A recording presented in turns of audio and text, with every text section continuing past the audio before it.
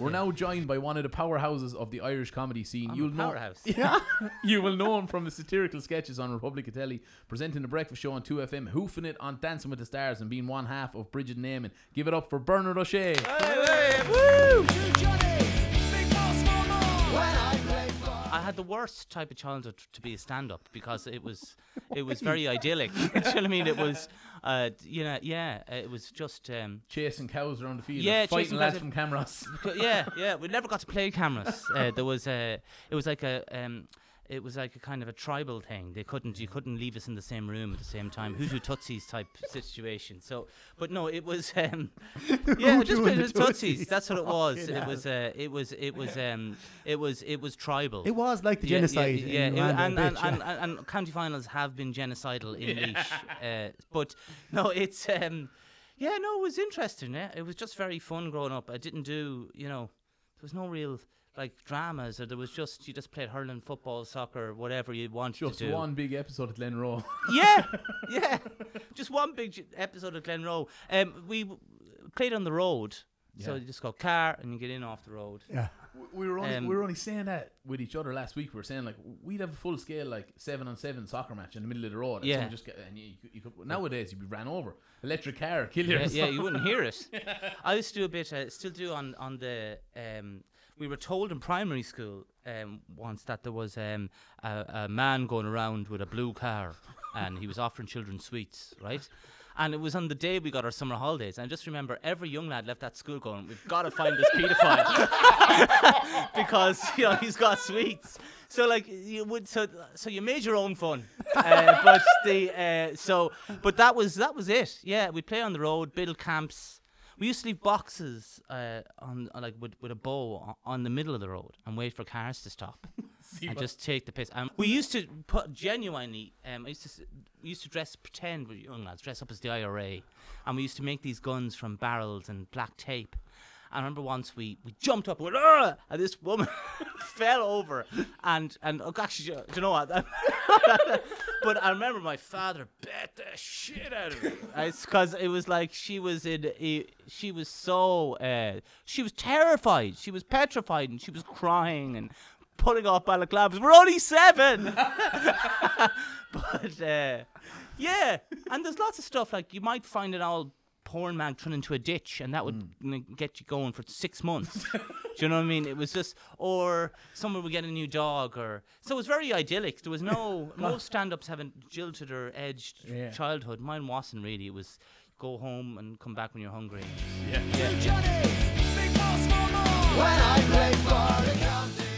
I did cultural studies in Dundalk, IT, the regional.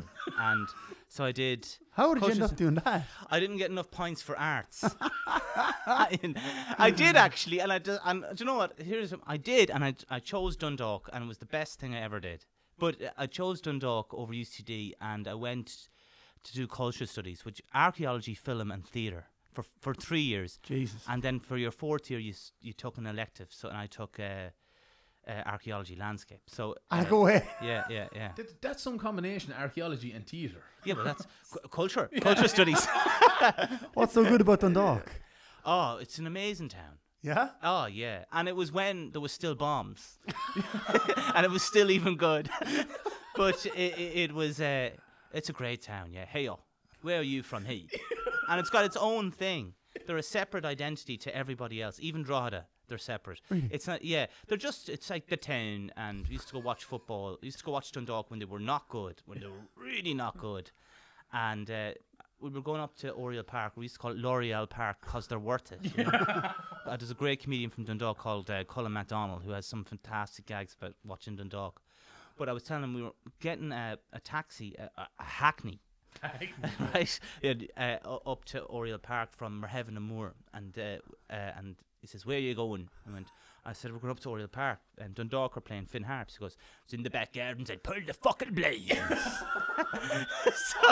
so I don't know what way that taxi driver is now. He might watch Dundalk, but so you got a pint of harp for £2, or maybe £1.50. So you just get scuttered in the Dundalk bar. Harp is some Yeah. tap to be getting And scuttered it's on. still brewed up. You can smell it at the train station. It's like, welcome to Dundalk. What's that smell? Harp. And then McCardles and all that. So I drank Dundalk dry for about 4 years. McCardles, did you drink that? Yeah, we used to get. McCardles was cheaper. Off licenses was roughly the same as not cheap, little bit cheaper, but you could get 20 cans of McCardles for £24 or something. So if anyone doesn't know, how would you describe McCardles to him now? Fizzier than Smithwick's.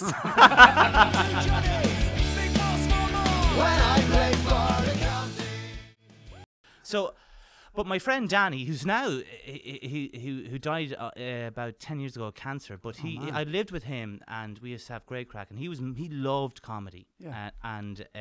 So himself and his group of friends, another guy I'm still friendly with, Ronan, went to Janelle Monáe there recently with him, got hammered, and he had to be sober watching me get drunk.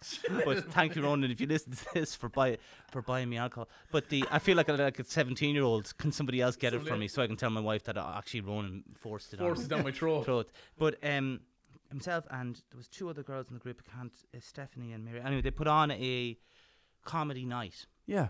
So Danny said, look, I'm the only person that's entering this competition in the college, in the Black Box Theatre. And on the day, no one showed up. Oh, shit. So no one. So he said, you'll have to do the 50 minutes. 50 minutes allocated an hour. So he went on and did 20 minutes. And even though he was one of my best friends and he's not with us anymore, he died. Right?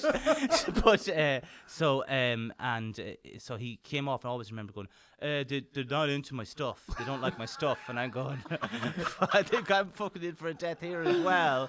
Never done stand-up. So he said, you'll have to do the 50 minutes. And did maybe 25 in front of about 80 people in the Black Box Theatre. 80? So, yeah. Oh, that's not bad. So after it, you won a crate of harp. Oh, yes. And £50, which he wanted to split with me, and I said, no fucking way, I won the competition.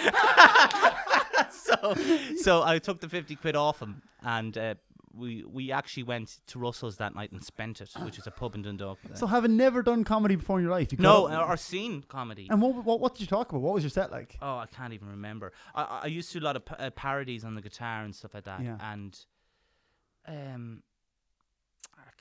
I do remember one of my first ever jokes I wrote was I would play sometimes late at night I lie awake and watch you sleeping, so they don't let me work in the hostel anymore.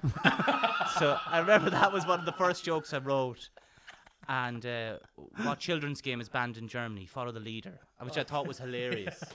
And so there was 1 or 2 decent gags in That's it. good, yeah. It still And works. then I did a parody I did a David Bowie parody song with not even changing the words, but with Christy Moore singing Ziggy Stardust. It was dreadful. And but that I got to support Joe Rooney and Patrick MacDonald in the Clonbrassil Hotel. Afterwards,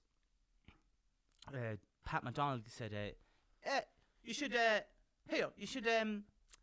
contact Declan Rooney. He's from Louth. He runs the Halfpenny Bridge Inn. So I got a gig in the Halfpenny Bridge Inn, and then I went over to Des, and he says, yeah, I'll give you 15 minutes. And then Des gave me 15 minutes, and then I went to Paddy Courtney ran this Wednesday nights. And then after about 2 years of me drinking the International Bar dry, Des came up to me and go, yo, you've got talent, bro, but if you don't get it together, it's over.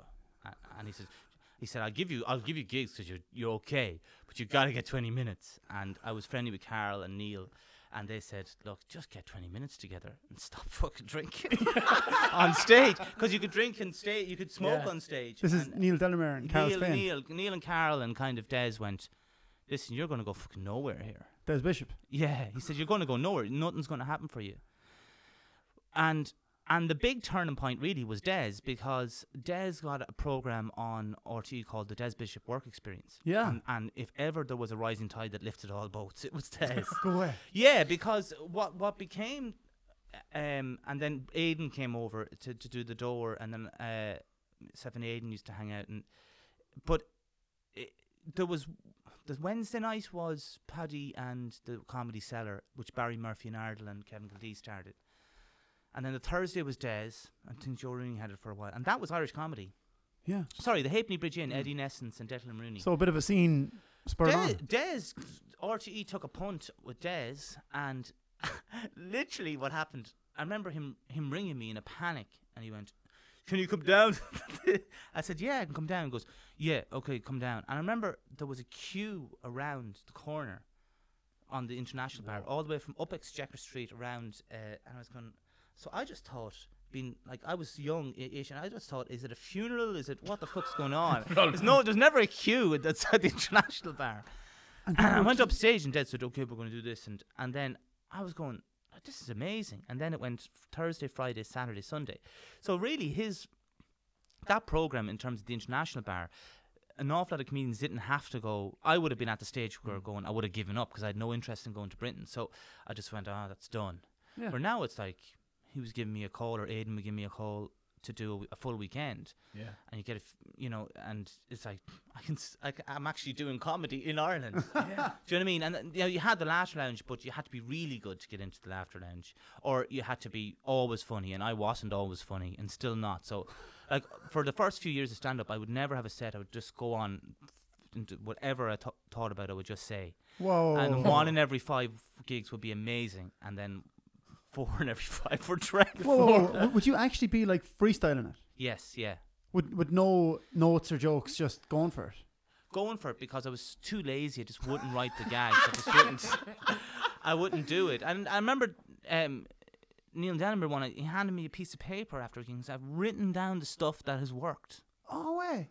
And I was like, I don't know. Fire it away. No, because it wasn't like, I'm so this and that. Yeah. It'd be like, I was so fucking lazy, and I was living in a bedsit in Dorset Street, and it was just enough for me. Do you know what I mean? At a telly, people would sleep on the floor the other night. I could go out every night of the week. I just didn't care. And it sounds like paradise to me. It was a comedy intervention by 3 or 4 lads that just went, you're gone. You're going to go. Do you know what I mean? It was like I can't give you spots here anymore if you keep fucking dying every 4th gig. Do you know what I mean? Two Johnnies, big ball, small ball. When I played for the county. No, but the Fat Chancers, you've been a bit hard on yourself there, are you? Well, the opening line of the gig, we still have 3 left to do, but the opening line was, I said, I didn't tell Carl, because Carl is the king of roasting, right? If you ever go see him, like, he can just rip someone apart. Okay. And so I didn't tell him the first night we did it. I said, we're Fat Chancers, and the reason why we're doing this tour is that last year I did Celebrity Come Down, Dancing with Dancing with Stars. Stars, and Carl did Operation. Right, and I'll leave it hanging. And he got genuinely shocked the first night, and I was like, "Oh fuck, I didn't mean to." So we were both 2 fat lads that were taking a chance. The problem was when we started selling the tour, people thought Fat Chances was a group or a thing, or and then we were kind of going over-egged this pudding. Pardon the eating pun. And I said, like. So basically me and Carl would just go out. So I would go.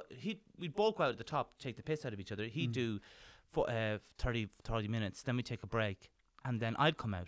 I hadn't enough material, and I wanted to.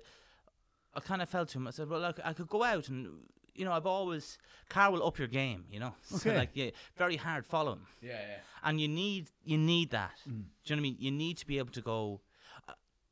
Like, I hate sometimes you're doing Kilkenny and like if Tommy Tiernan is on, you're going, I have to fucking follow this. Do you know what I mean? Like, do you know what I mean? Like, but no, actually that has never happened, because that would be but if a comedian's on and they're doing, like, they're ripping the place apart, you're going, oh shit. Now, because you can't enjoy them because you're on next. Yeah. But you need it because it ups your game. And even if you know the material that you're going out, you'll up your performance because you go, I want to be as good as the last person. Do you know what I mean? I'm glad we're on before Tommy is. Oh, well, speaking of, I remember I followed Eleanor Tiernan once in the Ivy Gardens, and like the IRA wouldn't have blown the roof off better, right? And I remember being at the side of the stage going, fuck! Right? I was going, oh, come on, Eleanor, just do a bad just please, something to go wrong, like you break your arm like, it's terrible what comedians will wish on each other, and they'll never admit it, but it's true. But would you get nervous before you go on? Now I would, because I'm not doing enough stand up. I'm trying to get back into it. I'm trying to do more, but absolutely I'd be shitting a brick now. Particularly I did Colm O'Regan has a gig in Kilmainham, and I did that recently, and Dave O'Doherty was there, who's an amazing Irish comedian. Yeah. And I said, I'm really nervous. I genuinely thought he thought I was taking the piss. But I hadn't done a club gig in ever, like 5-6 years. And they're different because they're not paying in to see you. They're paying to see whoever's on. Yeah. So it's really Coliseum lines stuff. And if you're not on it, and I'm not, I'm getting back fit, trying to get match fit, and I'm not match fit. I know I'm not, but I am. I'm getting there. Okay. And I was shitting it. Yeah, as nervous as I was for the first time I ever did a gig. Two Johnnies, big ball, small ball. When I played for the county.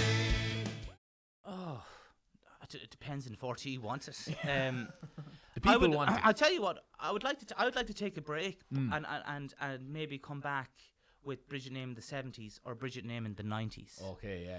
And because I think I'm not saying the 80s are done, but we loved doing the 70s bits with the band, and we had an idea to do a full series with the band, just the band, with Jennifer as that kind of a hippie dippy girl that keeps getting off with Dermot Whelan. And Dermot would be happy enough with that. but it was I'd love to see Bridget Neyman in the 90s, particularly when the boom started kicking in. Yeah. And their children are grown up. And they're being arseholes. Just buying loads of houses. Yeah. Eamon would buy loads of houses. Just and be the shittiest landlord. But I'd love to see that. Or Eamon getting a panini. Yeah. What the fuck is this shit?